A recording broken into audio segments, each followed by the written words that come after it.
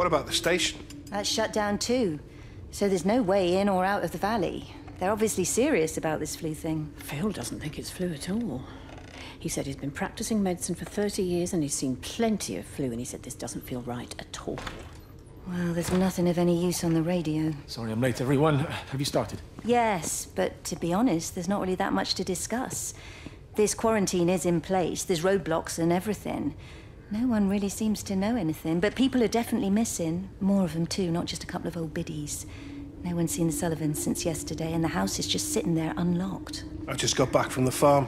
All of Frank's cows died in the night. He's devastated. Oh man, hasn't he had enough for 1 year? First Mary and now this. Well, if no one's coming in to sort this mess out, we're just going to have to do it ourselves. Barbara, get Phil to do a stock take on medication. Jeremy, put the word out for people to congregate at the village hall. It's best we get everyone in one place for the time being. Good. I'll organise supplies. We'll have a lot of hungry mouths to feed. There's plenty at the depot, but well, let's start with what's here in the village. I'll draw up a rota. Charlie, you help me with that? Anything for you, Meg? I'll head out into the valley and scoop up the isolated families and check in with Lizzie Graves at the camp. Now, has anyone seen or heard anything from Stephen Appleton or his wife?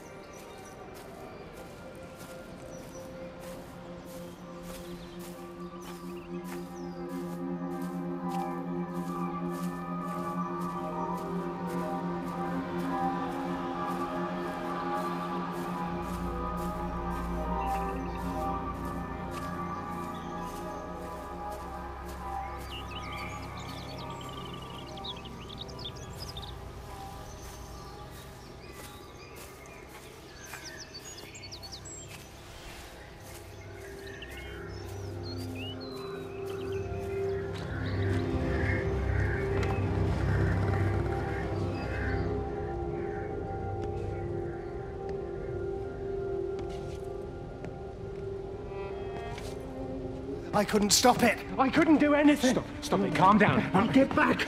It's in my head. Howard, wait. Ah! Father, are you all right? It's my ankle. Oh, Jesus, Lord, I think it's broken. Howard, go and get help. There's no one left. No one's coming to help us. Please, Howard, fetch help. The light. They're in the light. I can see everyone in the light. Oh, God. Oh, my God.